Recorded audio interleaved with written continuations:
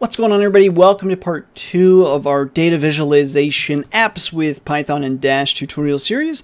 In this tutorial, what we're going to be talking about is how we can have the user interact with the actual app itself and pull that information, do something with it, and update the app live in real time. So, with that, let's just jump into it. We're going to bring in one more import, and that's going to be from dash.dependencies. We're going to import input and output.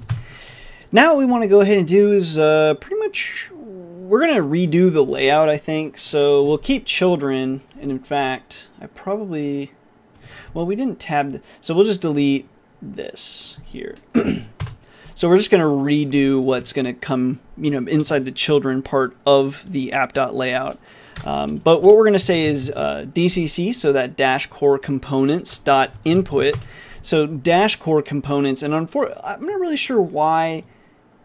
I mean, in theory, I guess it's an HTML component, but this one's a special, like input would generally be an HTML component, but an input in this case is kind of special because it needs to have some JavaScript about it, because it needs to be able to grab the information that's in there and update it. So in fact, we're going to use dcc.input, but just make sure you're recognizing that that's input from the dash core components. That is not input from dash.dependencies. We're going to be using that input momentarily.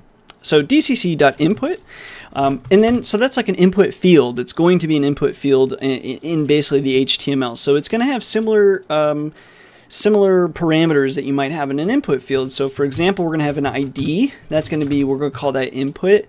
And if you're familiar with, programming with, or writing HTML, let's be serious, not a program, just pissing people off.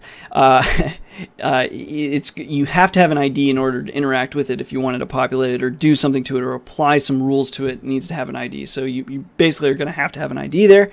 Value, that's just going to be the starting value, whatever you want. Enter something. And then finally, the type that thing is. In this case, it's just text. So we're just going to say text. So if we have an input, we might as well have an output. Now, interestingly enough, again, if you're coming from, HTML and stuff like that, the output could be anything.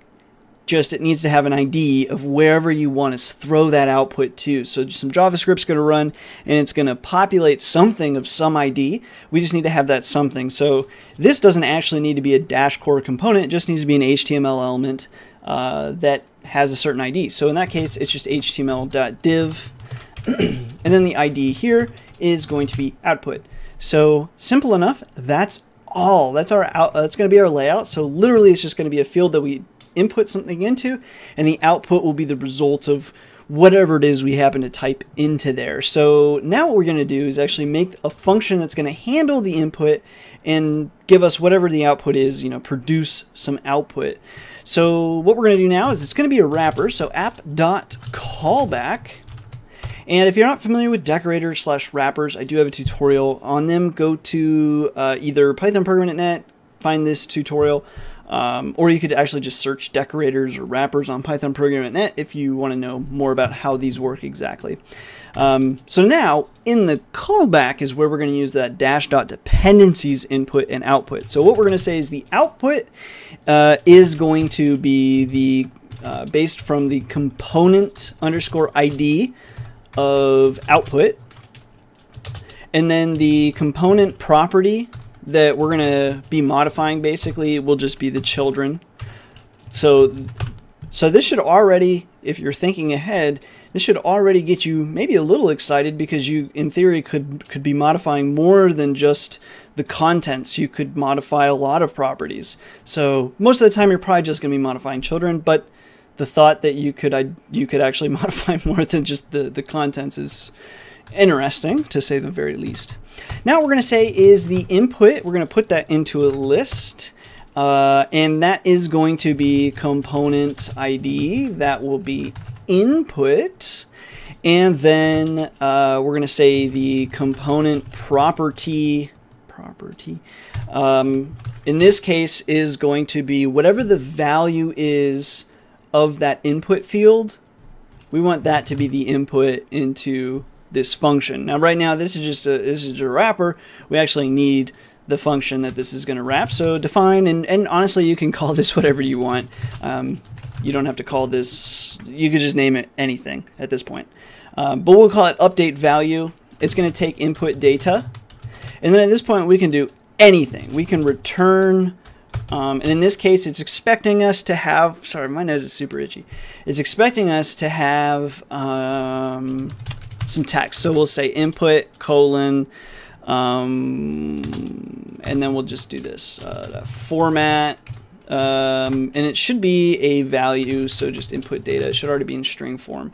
So literally it's just going to output exactly what we input. So let me go ahead and save that. Let me run that. Hopefully we won't run into server issues.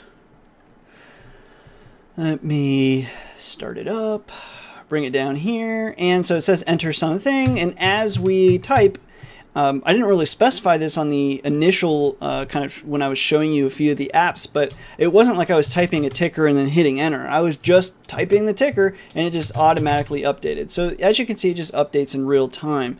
Now, there's obviously this is a super simple example of you know what you could do, but you could immediately start to throw in other things. So for example, we could say try that except actually I'm not even going to do an exception. Let's just return some error. That hurts.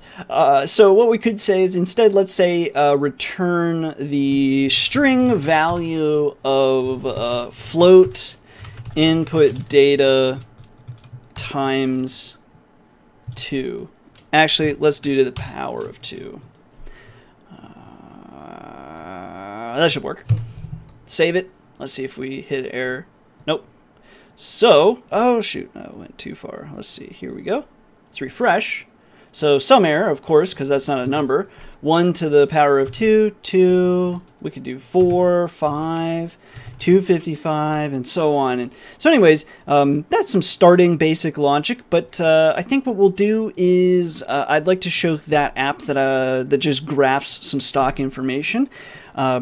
If you don't know anything about finance or stocks, that's okay. People are always like, I don't know anything about finance. Whenever I show stuff with finance, it's like super basic. It's just dates and values. If you don't know anything about finance, just ignore the fact that it's finance. So, and if you want to use something else, like pull some data from Quandl, pull your own data, it doesn't really matter to me. But I'm just going to show a quick example of, you know, rather than just taking input and outputting that input, what if we dynamically graphed based on some input, dynamically graph some stock that has that exact symbol. I think that'll kind of even further drive this point home and show all the things that we can kind of modify in a function like this. So anyways, that's what we're going to be doing in the next tutorial. If you have questions, comments, concerns, whatever, feel free to leave them below. Otherwise, I'll see you in the next tutorial.